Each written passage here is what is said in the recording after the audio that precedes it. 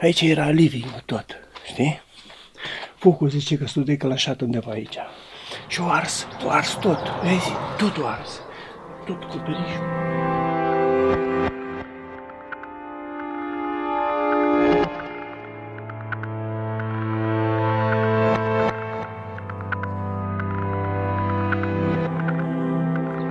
Când am mers sus, era fum dintr-o parte. De la nivelul genunchiilor în partea de sus nu se vedea absolut nimica. Am găsit-o pe Tina, am luat-o de mână, am zis ia și trage 2 guri de aer proaspăt și pe burtă am coborât pe scări. Au ajuns pompierii și o rupt tot. O dat cu apă, toată casa a fost vraiște. Am ajuns acolo în momentul când erau deja pompierii la fața locului. I-am văzut pe amândoi afară, negri de fum, plângeau amândoi. În momentul nu știam ce să mai fac, de ce să mă apuc pe acolo, că am ajuns. Ba de ei, ba lup de pompieri. Sâmbătă seara noi am stat aici, peste terasa noastră e placă de ciment. Acolo am dormit și nu ploua de afară, ploua, pe scări venea apă ca pe cascadă. Iar duminică seara a fost casa acoperită.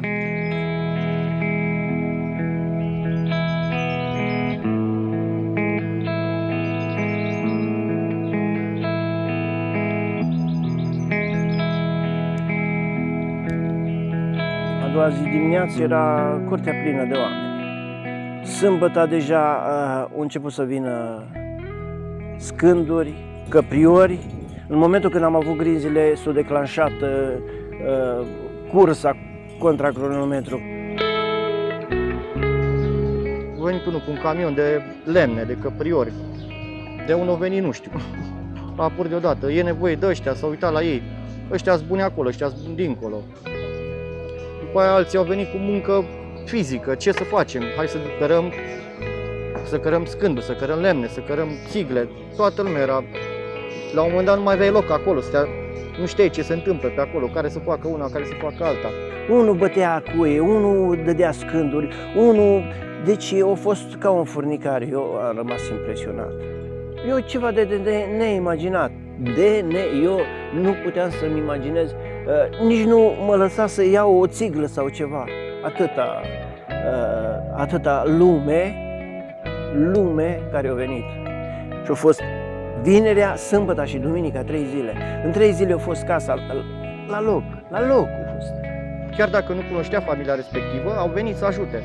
De exemplu, erau mulți care nu cunoșteau cine e eu, cine e Tina, ce s-a întâmplat. Ei au venit că le-am zis, uite bă, s-a întâmplat treaba asta. Și la rândul lor o suna pe altcineva, hai să ajutăm și noi cu ce putem. Am întâlnit la oameni necăjiți tare. Că am listele făcute. 5 lei, 10 lei, dar e un mare lucru, mare.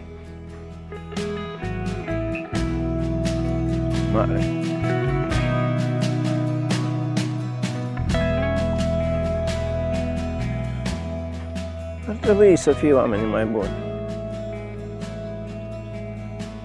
să ajute mai mult între ei. Nu știu, noi avem poate altă gândire, nu ne gândim numai la noi în sine, ne gândim și la ceilalți de lângă noi, că cu ei lângă noi trăim împreună și cu ei ne ajutăm, nu? Nu știu, omenia trece de la un om la altul, nu știu cum. Dacă tu ești omenos la rândul tău cu cineva și celălalt poate observă și face la fel cu tine. Eu așa cred și așa sper să facă toată lumea.